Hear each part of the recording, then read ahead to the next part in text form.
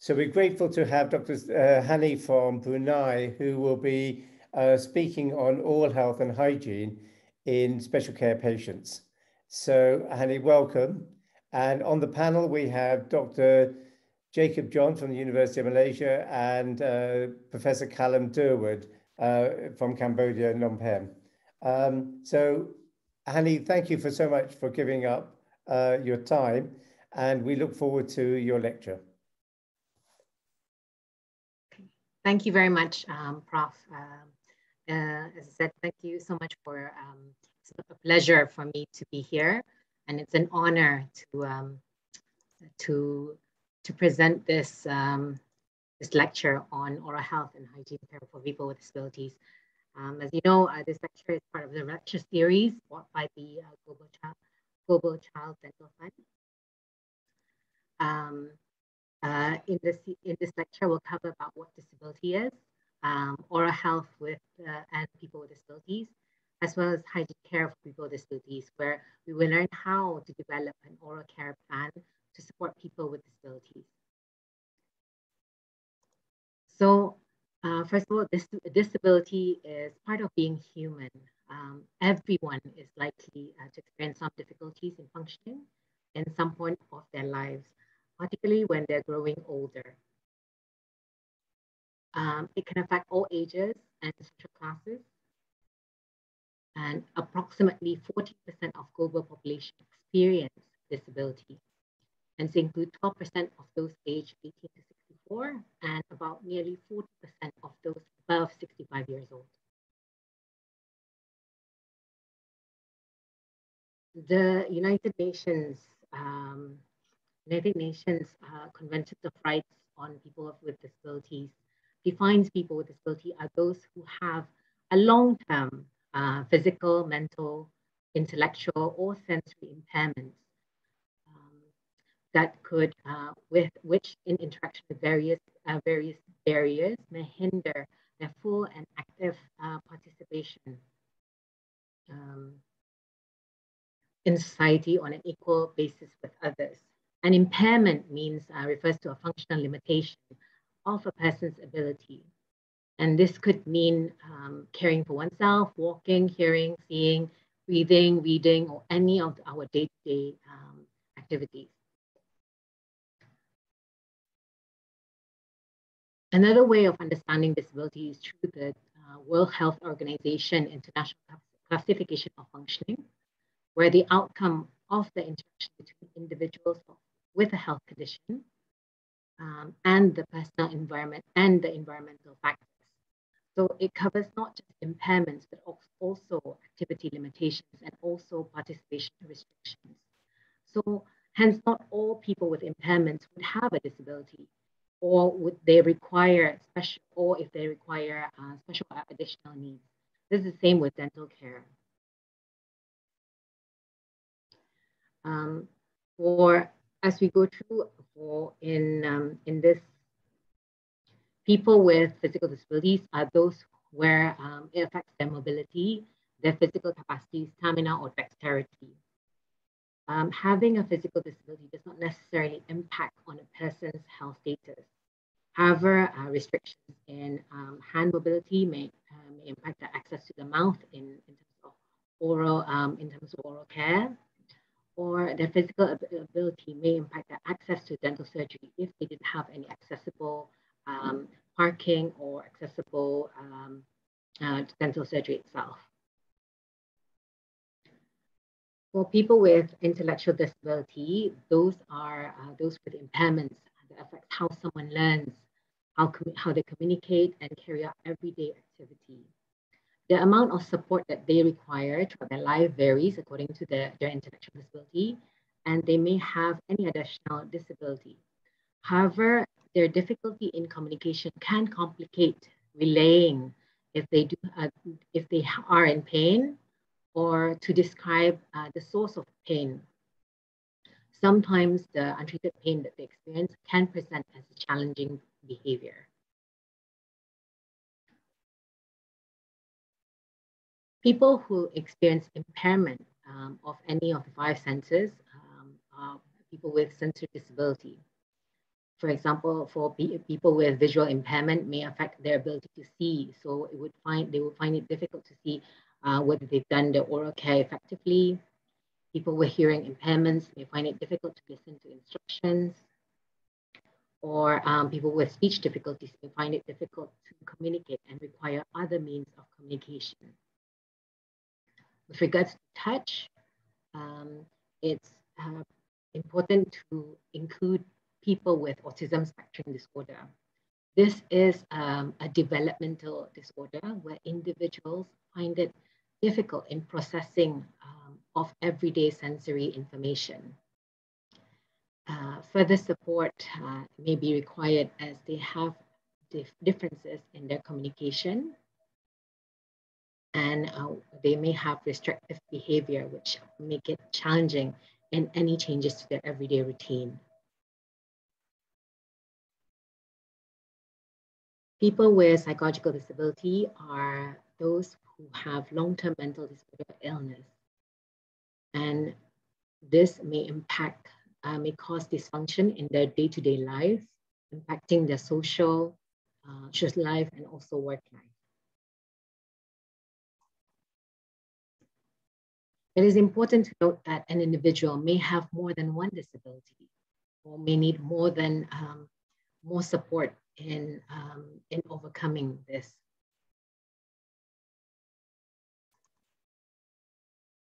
Next section would be our people with disability and oral health.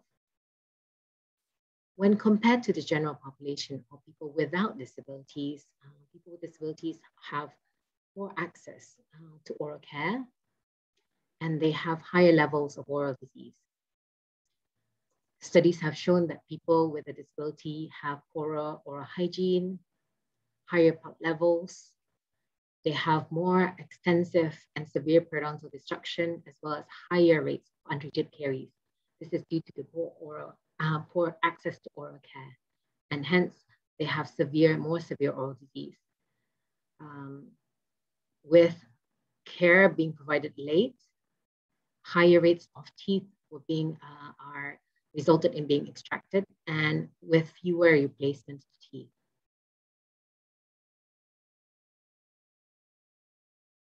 The oral disease people with disabilities experience remains untreated, and this places additional burden to their quality of life when compared to those of without disability.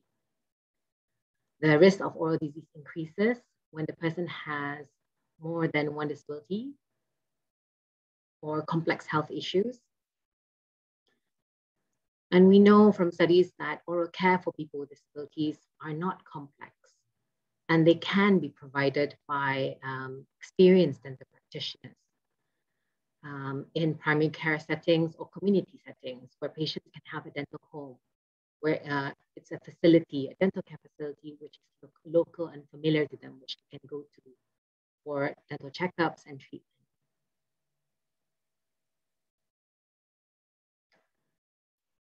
Complexities.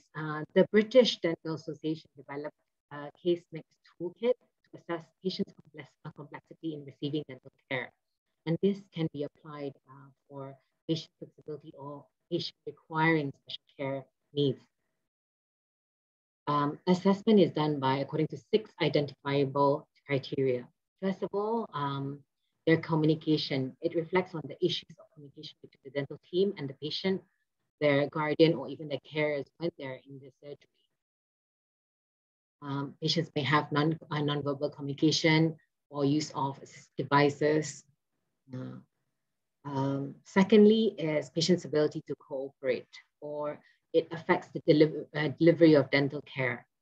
Patients' ability to open their mouth to accept care, or when they require behavioral techniques such as distraction, desensitization, or need for additional staff to support care for them. Patient's medical status, the complex medical history may require modification to care, for example, for patients with stroke or neurodegenerative disease. Patients may have oral risk factors that could complicate care, such as malocclusion, xerostomia, sensitive gag reflex, dysphagia, patients who are peg-fed or with severe erosion.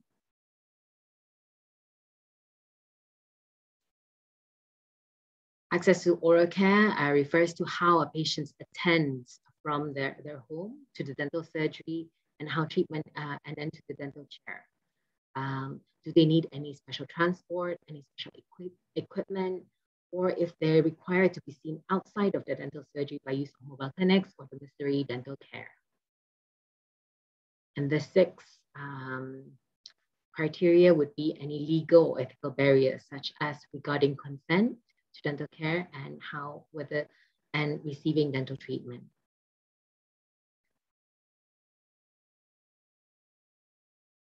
So in this section, we look into oral hygiene care for people with disabilities. So what sort of support or how the development of an oral health care plan to help support their care on a day-to-day oral care. So with reference to the evidence-based documentation on delivering better oral health, the principles of oral care also applies to those who require special care needs or people with disabilities. In that brushing teeth twice a day, to have it twice a day, lasting at night or one other occasion, using fluoridated toothpaste, spitting out after brushing rather than rinsing, and then also to minimize the amount and frequency of sugar food and drinks in terms of diet.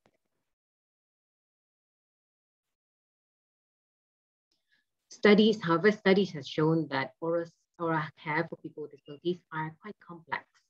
They require adaptations and modifications to conventional treatment planning. And this needs to be within the needs and preferences to the individual patient and also their carers. And as well as the incorporation of preventive dentistry.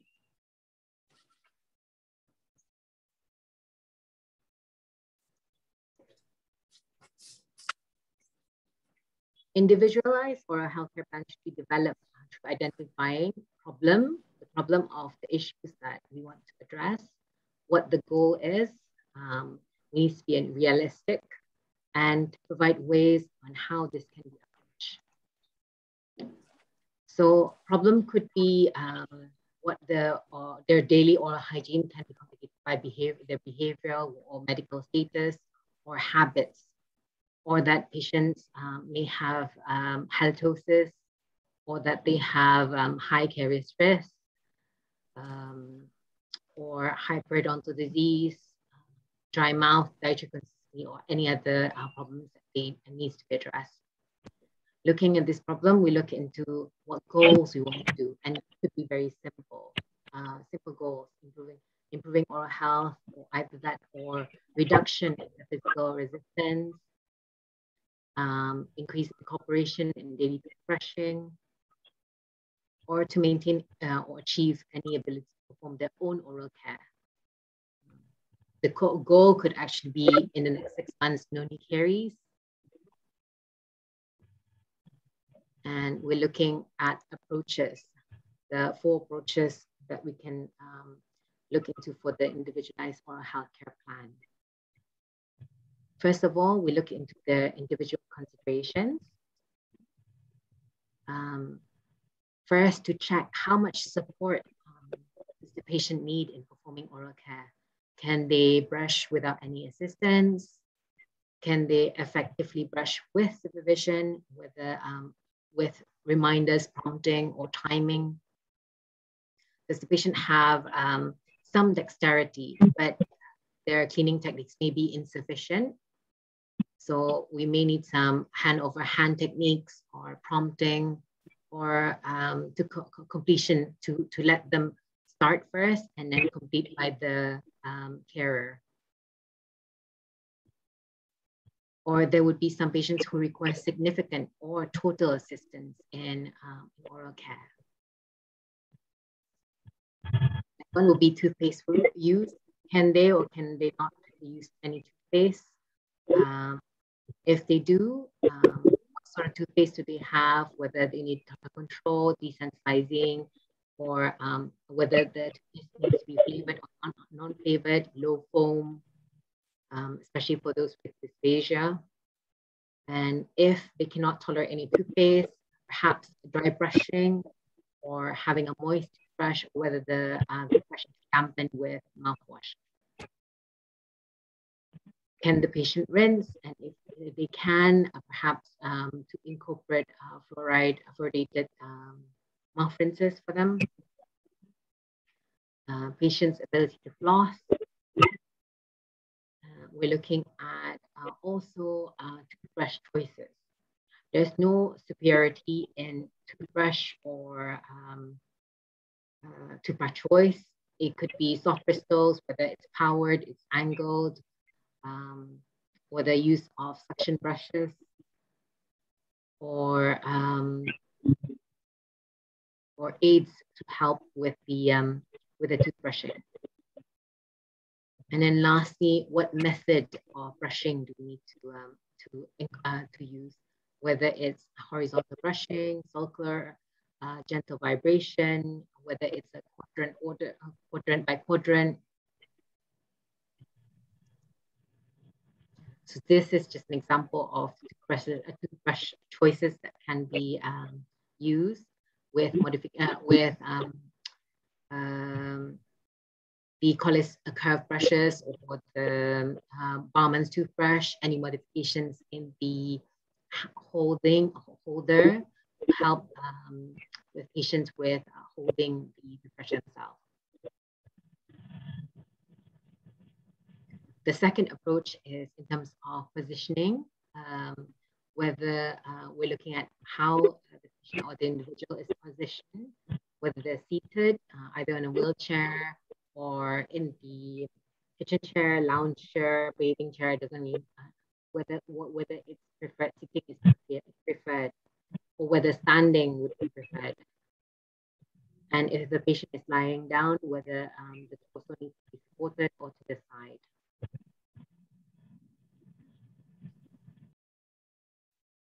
Secondly, would be provider positioning for those providing the brushing. The two most common positions would be to the side and towards the back.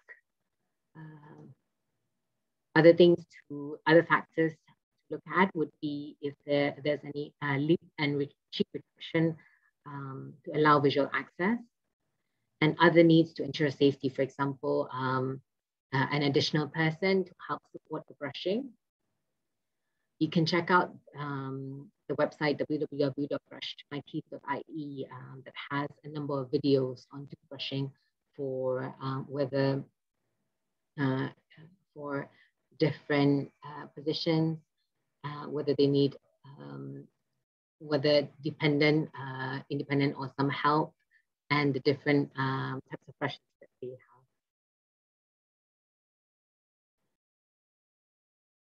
The third would be any behavioral support. So this could mean a number of things. For example, a scheduled time. You're looking into whether brushing would be done in the morning or what time exactly, and how many times the brushing would be, whether it's 2 times a day or 3 times per day, and how many minutes is required for proper brushing and support to allow effective brushing. Whether rest periods need to be allowed. You can have egg timers or alarms to make sure it's within the scheduled limit. Secondly, you're looking into the place or the location, mostly the room and location, to ensure comfort for both the individual and also for the carer. To ensure enough lighting and accessible positioning for the carer if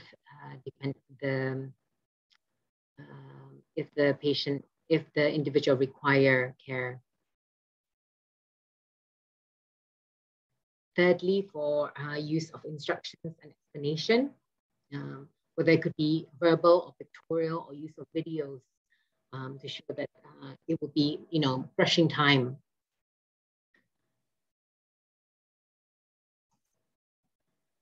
to include the patient in the or the individual in toothbrushing time. For example, where's your toothbrush? Let's go brush your teeth now. That could their inclusion may increase their cooperation in the extent of their abilities, depending on the extent of their abilities.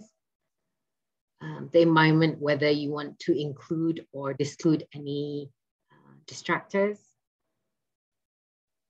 For example, use of music, TV. Reinforcers would mean any promised activity for after brushing, any praise as well. So this should be included in positive reinforcement plans on how, like compliments, praise, stickers to build their self-esteem and even increase their coping skills. For those who requires full support or in their providing for those who require supervision or provide support for oral care, especially for individuals who resist oral care, they may need a support plan. And for example, in mouth opening for using another toothbrush or mouth props to help to help aid oral care in the training, for example, and also to build their confidence. Lastly is on oral touch and desensitizing. So this could be separate from the brushing itself. It's to allow the individual to accept care, either to just put a glove finger or washcloth, just so that they are used to having being touched around the oral area. Lastly, for any special adjuncts, if they have been prescribed any oral treatment, such as high concentration fluoride toothpaste, whether they need use of chlorhexidine gel, fluoride rinses, needs to be incorporated into it. Whether flossing can be done on their own or needs to be assisted. Edentulous patients who has a removable prosthesis may require additional care or additional instructions on dental hygiene care. And then lastly, just an assessment of the intake of and frequency and the consistency of food for any sugar intake.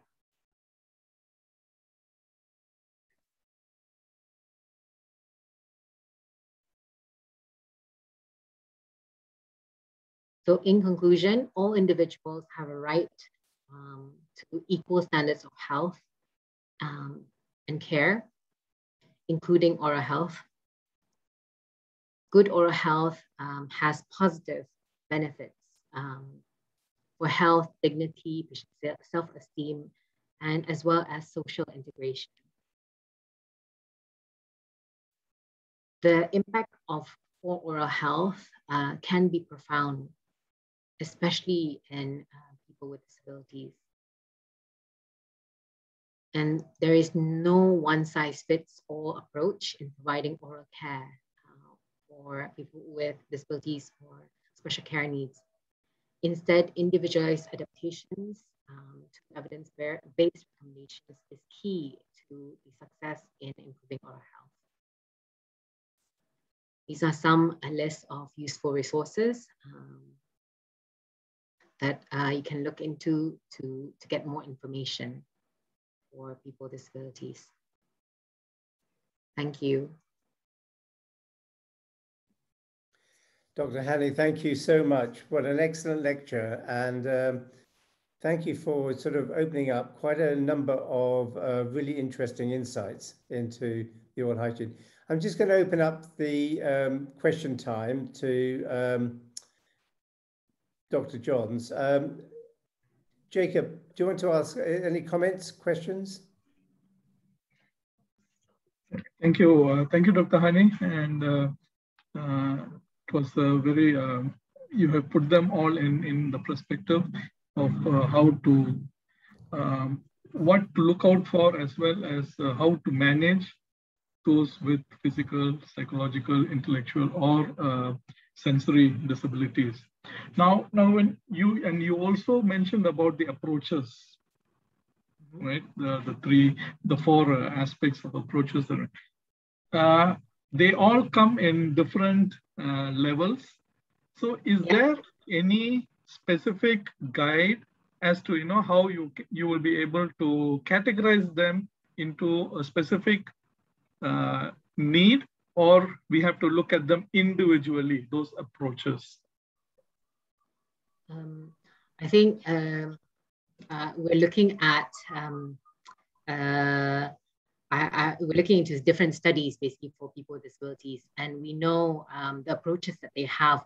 We sort of know these are the four approaches in terms of individual, physical, behavioral support, and special adjuncts. And this can be different for everyone. Everyone is different.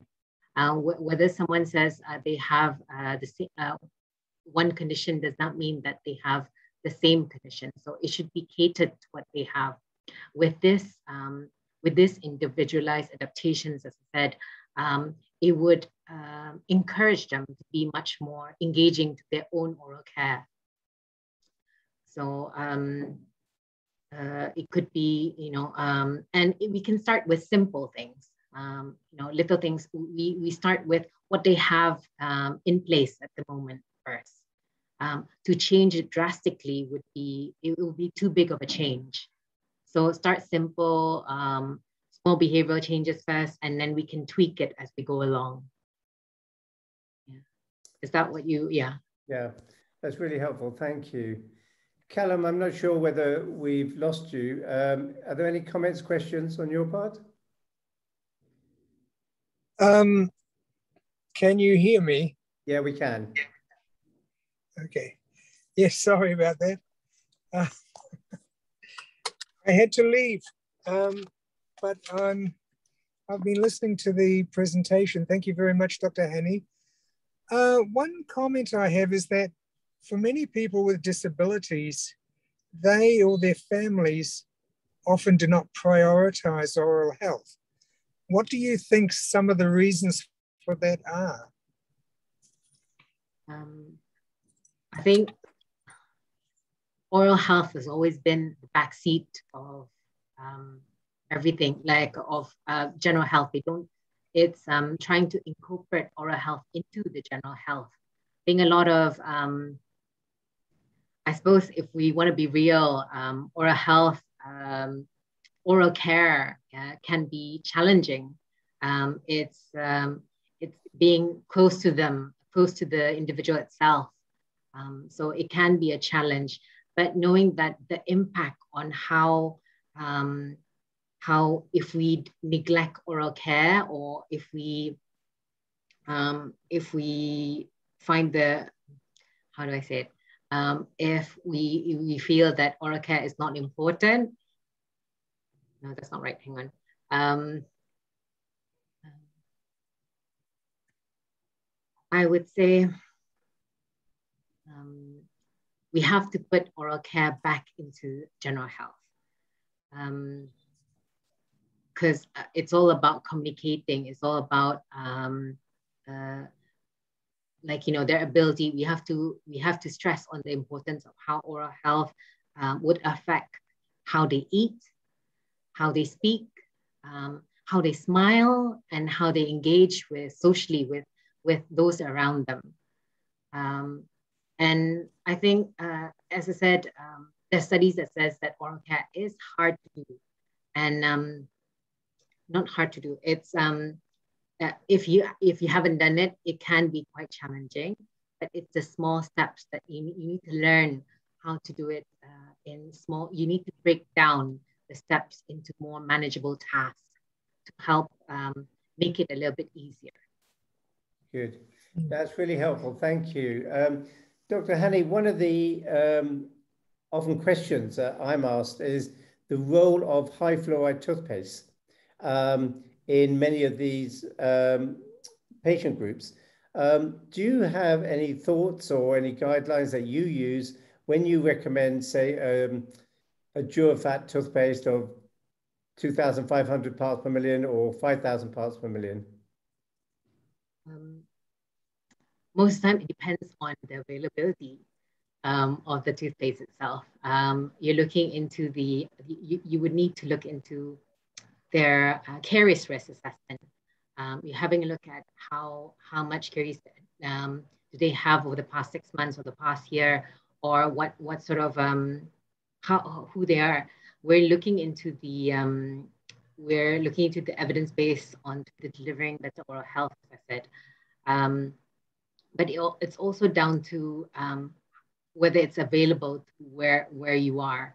I Sure. mean, most of the patients with special care needs would require higher fluoridated toothpaste at 5,000 parts per million. But depending on whether they can rinse out, whether do they have fluoridated water as well. So those does play a role in choosing which concentration you want to go for. Okay, I can understand that. No, that's really helpful. Well, I just want to say it was been an excellent time. You've given us a lot of food for thoughts, a really good structure about thinking about oral health and hygiene in these special care groups. So thank you very much for that. And we wish you well in Brunei. Okay, thank you.